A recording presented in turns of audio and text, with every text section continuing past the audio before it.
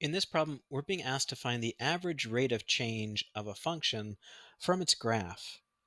And the average rate of change is like a calculation of slope.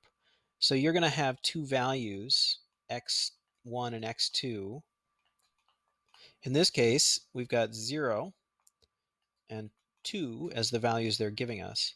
And we're going to put the rise over the run, basically, from those 2 points on this function. The rise are the y values or the function values. So you'd have g of x2 minus g of x1. So the difference between the y values or the function values. And on the bottom, you'd have x2 minus x1, or the run, the difference in the x values.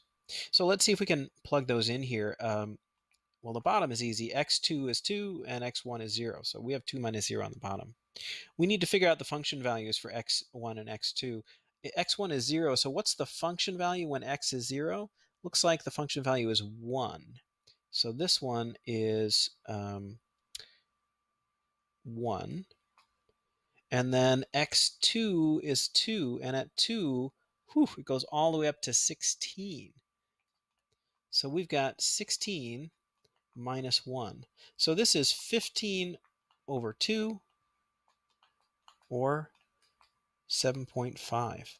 So the average rate of change of this function from this interval, from 0 to 2, is a slope of 7.5.